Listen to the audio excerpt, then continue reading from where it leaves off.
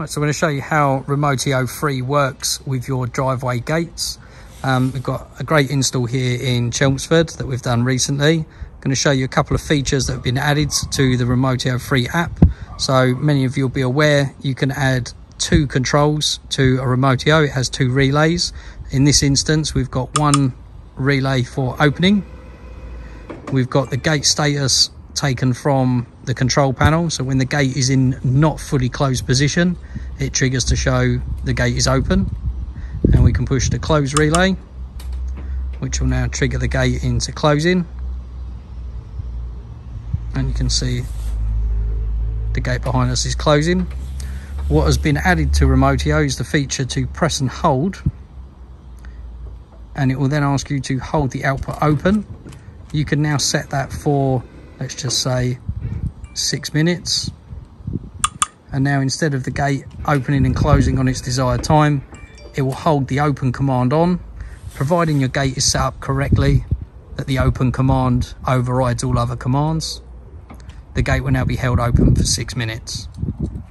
What you can do with Remootio is, if you've got multiple gates or garage doors in this case, we can open the garage doors as well from the second Remootio device independently. And you see the 2 garage doors will now open at the back. I'm going to take you back to the Remootio garage door, or sorry, driveway gate control. You can see the button is pulsing because it's showing that it's being held open.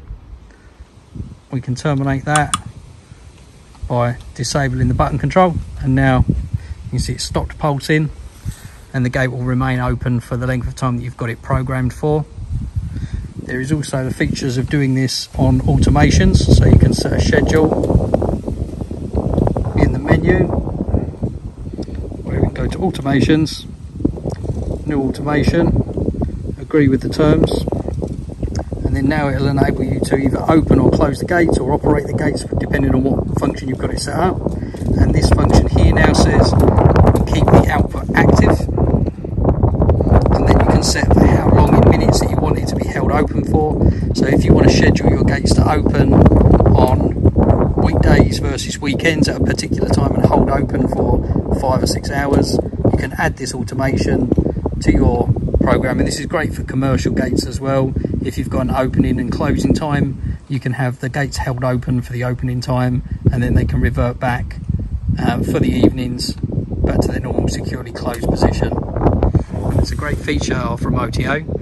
We can also enable Geo Fencing remote opening, as we've done for this customer. So when he arrives home, as he drives into the road, the gates are triggered, so when he pulls up on the driveway, the gates are already open waiting for him.